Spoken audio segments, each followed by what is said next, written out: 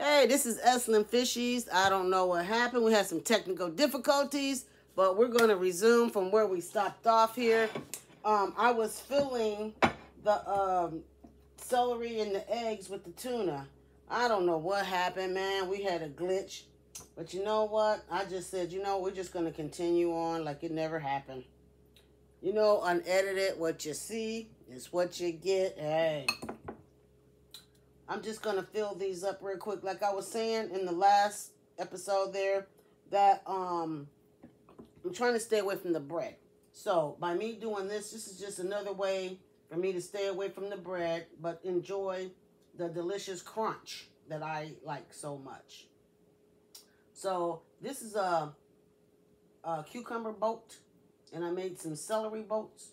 And all I did was just fill it up full of the tuna. I'm going to let you guys get a good view as soon as I get them all done. I have one more to do. See, that don't slide down there. I have one more to do. And then I also have some of those pita crackers. Not the pita chips, the pita crackers. So I'm just going to fill this all up here. Make this look nice. Okay. Now, I'm going to take my paprika, smoked paprika, just lightly dust. Lightly dust. That was a little bit too much, wasn't it? Okay, just a light dust. Just enough to let it have a little color on it. Okay. Now, you guys, you see that? Now, this one is in the eggs, like deviled eggs, and this one is just in the cucumbers. And then this one is in the celery. And then that one's a salad. So, what do you want to taste first? We'll do the deviled egg first. Now, this isn't a real deviled egg. It just has a tuna in it. Which is delicioso. Pita chip. Pita cracker.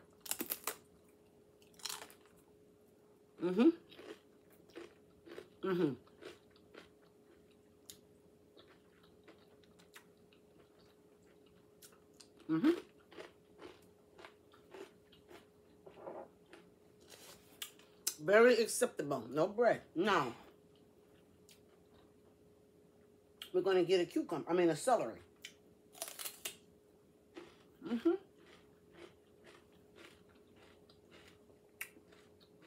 Smell-o-vision. This is delicious.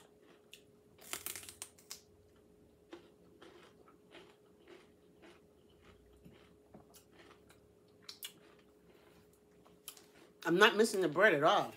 Now, we're going to try the salad. I had an aunt, but this was the way she used to eat her tuna, on lettuce all the time. Now, I'm going to get some lettuce and tomatoes in here. All I did was have just a standard salad, and I put the tuna over it, except I left out the cucumbers.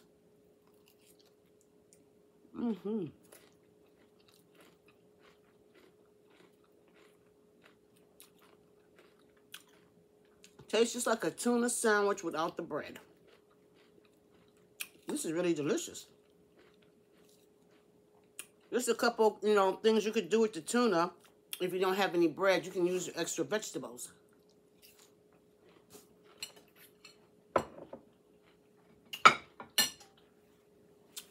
Like I said, we had a glitch earlier. I don't know what happened. But if you like what you see, thumbs up. If you want more, hit the dinner bell.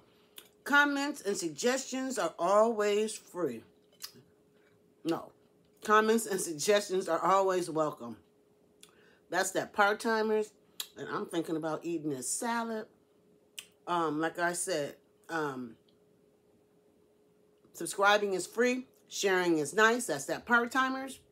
And I'd like everybody out there to stay safe and positive. And you know what? Tune in, because you never know what we're going to try. And that part-timers, I'm sorry I got it, but hey, that's something to deal with.